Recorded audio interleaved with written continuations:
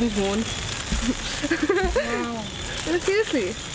Well, this is the traditional Indian toy. It can still be found in villages, but not in the cities. However, you can easily make this toy. You need to twist a double wire, a plastic ball, sleeve, washer, a metal strip hoop. Take the twisted wire and place the metal or plastic sleeve in it.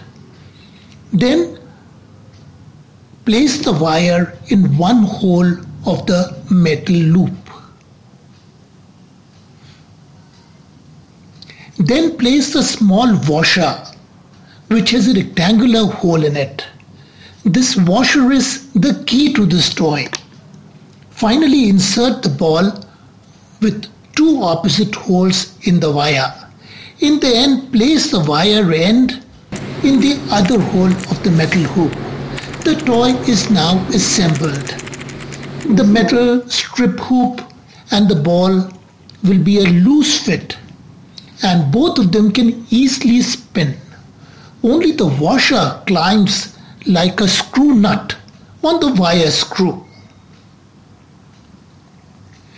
Now bend the far end of the wire so that it acts like a stopper and it has no sharp points. To play, hold the lower end with one hand and push the sleeve upwards with the other. The ball and the metal loop will spin and go up, and when they come down, they come slowly spinning down. The toy also makes a very nice whirring sound because it is spinning. And of course, children enjoy playing with traditional toys, and this is no exception.